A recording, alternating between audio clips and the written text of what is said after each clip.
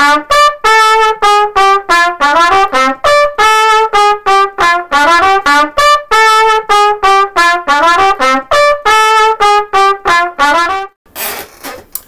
guys, it's Justin, your brass instructor at REW, giving you another tip and another video on how to practice and what to focus on.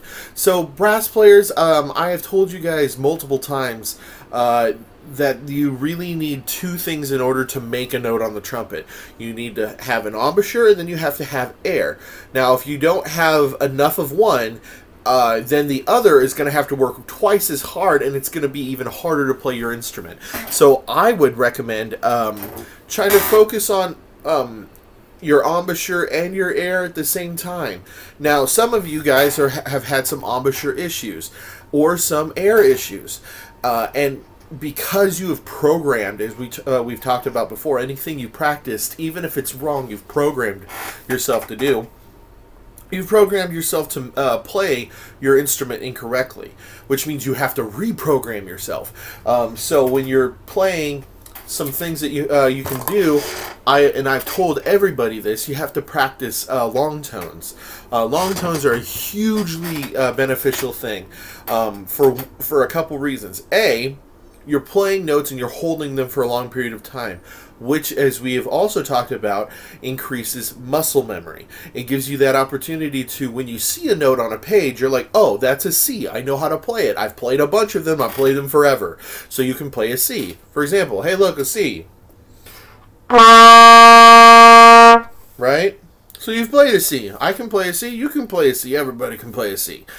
And then we can go on the higher notes. Now, if you're working on your higher notes, you have to really work on those in long tones. So say you're working on a high C. C is where you're at, which is, for trumpet players, that's your third space. Okay, 1, 2, 3. That's your third space C. Okay, so say I'm working on it. I want to hold it, and I want to sit up nice and tall. I want to make my embouchure. I want to focus on it, and I want to focus on increasing abdominal pressure down here. That increases speed. Take a nice relaxed breath.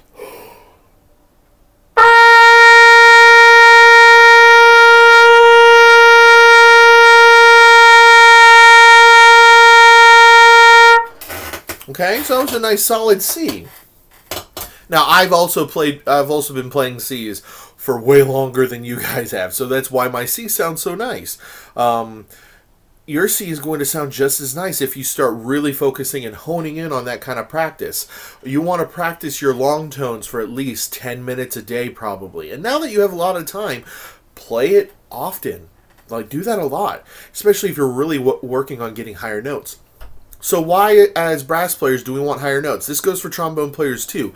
The higher you know how to play, the more songs you're going to be able to play, which means you're going to have more fun. Now, when you're only playing the first like 5 notes, C, D, E, F, G, or for my bone players, B flat, C, D, E flat, F, well, that's not a lot of notes. It's 5 notes. You can't really play a lot of songs in 5 notes. Yeah, there are a lot of songs with just 5 notes, but wouldn't it be fun to add a 6th or 7th or maybe an 8th or even some lower notes? Really start expanding our range. That means you can start playing lots of songs. I'm trying to think of an example of a song that you could learn to play. So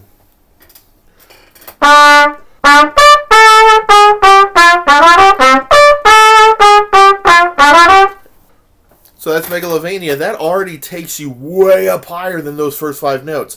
Trumpet players, I started on high E, which is 8 notes higher than this E. So 1, 2, 3, 4, 5, 6, 7, 8. Like, that's a lot of notes. And I was going to go lower, and I was adding more notes. So the more notes you start adding, the more songs you can play. But the only way you can really add those notes and make it so you can play them well is if you play them long tones. Also, what's the second half of the phrase long tones? You have the long, which means play them forever, but what's the other word? It's tones, which means you're working on your tone quality, which is how good you sound. And if you start playing and you start listening to other trumpet players and you start listening to me play and you're like, I want to make my sound like them, how do I do that? Well, you listen and you try to Firm up embouchure, make everything consistent. Maybe open your jaw a little bit so it has an open sound coming out. If it sounds really thin and pinched, it's because you're pinching here. You need to use more air. Okay? So, that is another thing you can utilize. Long tones are really important, and I would always recommend practicing them.